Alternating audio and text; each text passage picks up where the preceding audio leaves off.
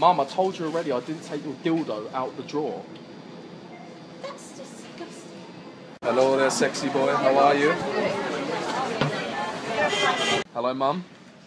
I've got some bad news to tell you. I went to the doctors today and they said I've got a disease, and they said anyone stood next to me is likely to catch it as well.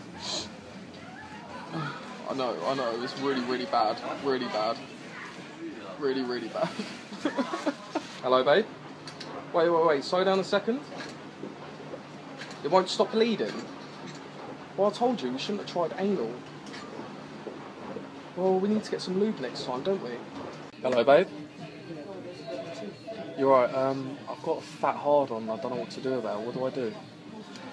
That's bloody disgusting. Hello, mate. You alright, what's going on? Yeah, she's standing right next to me now.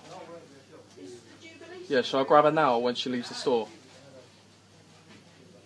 Or grab her now? Excuse me. Oh, what's going on, bro? Yeah, I'm stood next to some fit bird at the moment. She's got nice brown hair as well. Wait, I'm not a fucking bird. Hello, Mum. I've got some news. She cheated on me 3 times. What do? I don't want to leave her because I love her. Excuse me, love. Yeah. I'll tell her to go and fuck herself. Okay. Hello, Mum. What do you mean? I cleaned my room earlier. It is clean. Oh, you bloody clean it. That's what you women are good for. You are so rude. Hello, Mum. I've got a bit of a problem.